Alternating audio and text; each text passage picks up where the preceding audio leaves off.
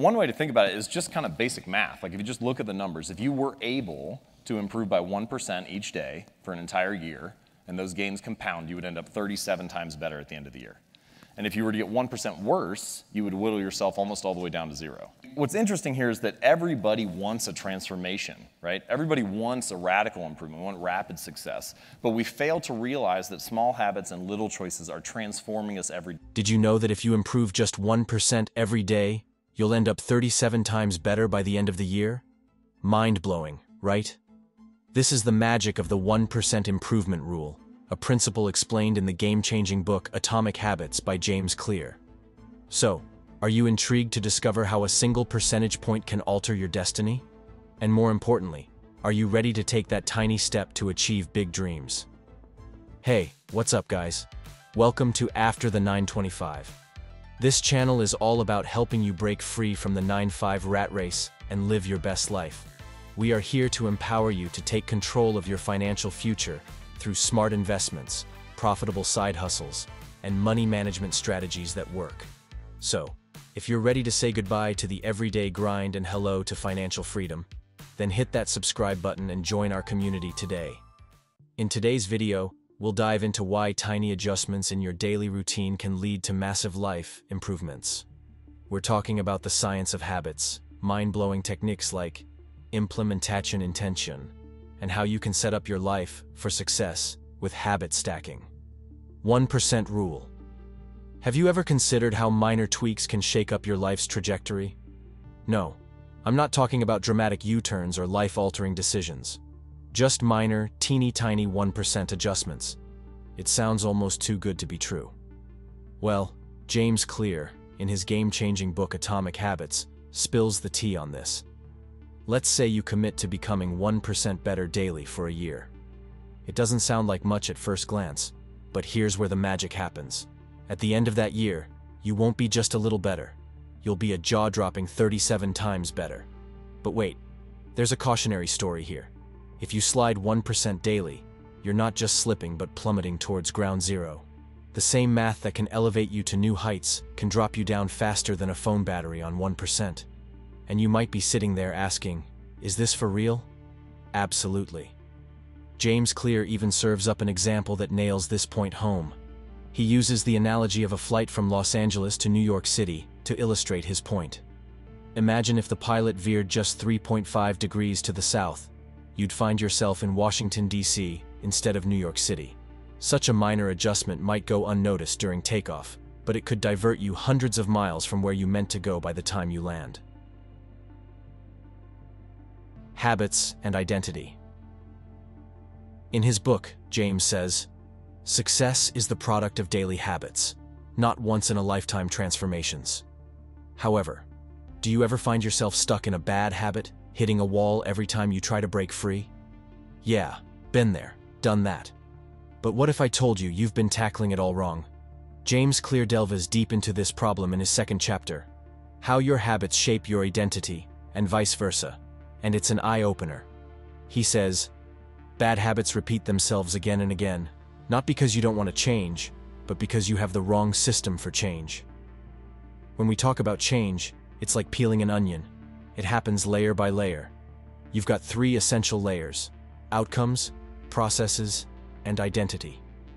First up, we've got the outer layer, outcomes. This is where we're all about hitting targets. Drop 10 pounds, write a novel, and win that award. Sound familiar? Yeah, that's all well and good, but it's sort of a one-and-done deal. Onto the middle layer, processes. Now, this is where the rubber meets the road. We're talking routines, systems, and all those daily grind activities like hitting the gym or keeping your workspace clean. This isn't just a one-time feat. This is where habits make their home. But here comes the real kicker, the innermost layer, identity. This is the core, the motherboard, the command center of your change. It's all about your beliefs, about the world, others, and especially yourself. Flip a switch here, and you're a whole new person. You're probably thinking, which layer should I focus on? And here's where James Clear gets real with us. Each layer has its moment in the sun. Outcomes are excellent for achievements, processes for habits, and identity for a lasting transformation. As he puts it, outcomes are about what you get, processes are about what you do, and identity is about what you believe. The philosophy of the book is that we do not rise to the level of our goals, we fall to the level of our systems. And so often we're ambitious and set these, lofty goals for ourselves, and we wonder why doesn't it work out? Yeah. And it's because we don't have a system behind it. We don't have the habits behind the goal. Many individuals face challenges when attempting to alter their habits because they tend to concentrate on their desired achievements, rather than considering the person they aim to become during the habit-building process.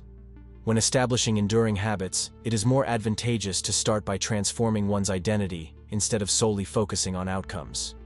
Without considering our beliefs and thought systems, merely setting goals and creating processes doesn't result in a shift in our self-perception. This outdated self-concept can undermine our progress. As James Clear points out, the ultimate form of intrinsic motivation is when a habit becomes part of your identity. It's one thing to say, "I'm the type of person who wants this." It's something very different to say, "I'm the type of person who is this." Hence, it can be affirmed that genuine behavior change commences with a transformation in one's self-concept. When we nurture, embrace, and fully integrate a specific identity, we are more inclined to engage in actions and uphold habits that align with that identity. This phenomenon has its merits and drawbacks. As individuals, we often unthinkingly conform to the conventions and expectations tied to our identities, making it challenging to deviate from established patterns and develop new habits. Some instances of this include statements like, "I have a poor sense of direction," "I'm not a morning person," "I struggle with remembering people's names," "I'm perpetually tardy," "I'm not proficient with technology," and "I'm not adept at math." So, how can we break free from these constraints and evolve into the individuals we aspire to be? What steps can we take to modify our habits?